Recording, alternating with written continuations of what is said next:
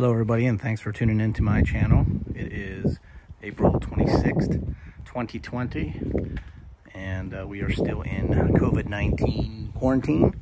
So I thought I'd do a little man cave presentation. Everybody on YouTube seems to be putting up their man caves. So this is my man garage cave, if you will. This is where I do all my collecting, all my displaying. I put up my N-scale trains here during Christmas. I do collect, as you can see, G.I. Joes. I have been trying to put together, collect every single G.I. Joe that they ever made from 1991 to 2013, I believe. Maybe I have some later, but as of last count, which I did put together an Excel spreadsheet of all the ones that I have in the garage right here. I only have one of each, and there's 383, not including the Adventure Team ones that they put out, which I also have, not including the 40th anniversary ones, which I also have. Those are in the attic.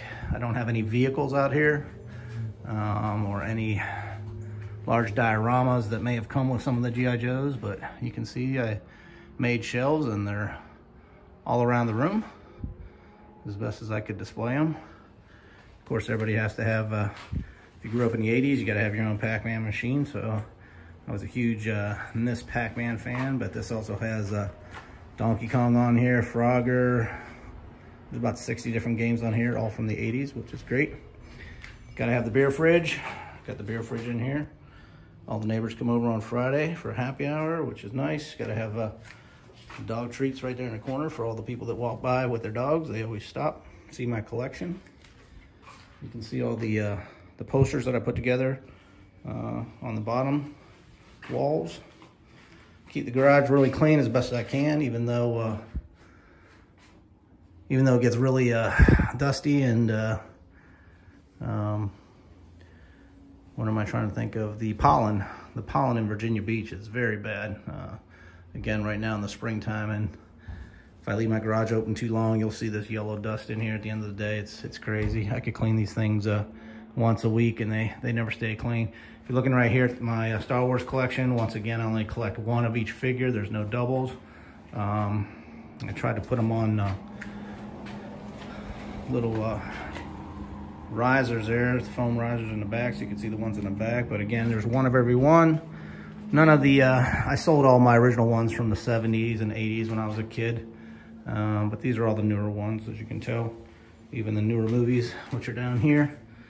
And at last count, I had over 1,000 different figures here. So, see, this is what my neighbors love to do. They come and they just turn one, like they think I won't find that, you know what I mean? But, so I got some neighbors that like to screw with me from time to time. But anyway, I was just showing you a quick glimpse of my man cave and where I do my N-scale modeling right here.